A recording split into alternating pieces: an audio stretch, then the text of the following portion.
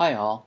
In the previous videos, we learned about metabolic pathways and about the enzymes that catalyze each reaction within those pathways. In the remaining videos of this chapter, we'll examine several metabolic pathways that work together to accomplish the job of producing usable energy for the cell. Let's remind ourselves. What is energy? Energy is the ability to make things move. What is moving in a molecule? Electrons are moving at very high speed around the nuclei of atoms. Back to the picture on the slide.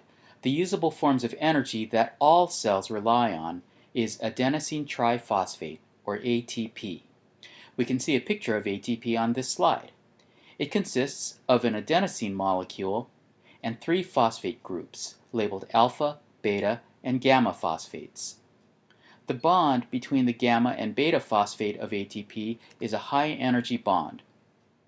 When this bond is broken, energy is liberated, and the molecules adenosine diphosphate, ADP, and inorganic phosphate are produced. That liberated energy can be used for cellular functions that require energy, making muscle fibers contract, performing anabolic reactions, or many other functions. A cell doesn't have an endless supply of ATPs. In order to continue functioning, the cell has to produce ATPs to replenish its supply. To make ATPs, the cell will combine ADP and inorganic phosphate, the reverse of the reaction we just saw. That combining of ADP and phosphate requires an input of energy. ATP is often called the energy currency of the cell. It's like an energy dollar bill. It's worth a small amount. They're fairly easy to make, and they're fairly easy to spend.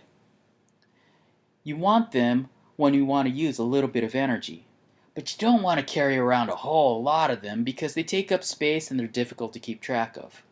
So an organism that has a lot of energy will store the energy it doesn't immediately need in the form of larger, more stable molecules. Typical molecules that store more energy in a stable, long-term way are carbohydrates, lipids, and proteins. For example, right now, potato plants over in Idaho are taking in sunlight energy and converting the energy first to ATPs and then from there into sugars. Right now is summertime when I'm recording this video. They're transporting some of those sugars down to an underground stem that links sugars together to make a starch, a polysaccharide. Those starch molecules will accumulate in starch vacuoles of that underground stem. The underground stem will swell up as its cells become filled with starch vacuoles. This is happening today, since it's summertime when I'm making this video. It'll continue to happen through the fall. And then the above-ground parts of the potato plant will die back, and the plant will exist just as an underground stem. Over the winter, underground, the cells of that underground stem will catabolize or break down those starch molecules into glucose, which will then be used to make ATPs. That's how the potato survives underground during the winter. Either that, or a farmer may harvest that potato and send it to market. I might buy that potato and bake it. Then I might add some butter and sour cream and whatever else. Then I might consume those starches of that potato, along with the fats and proteins from those other things.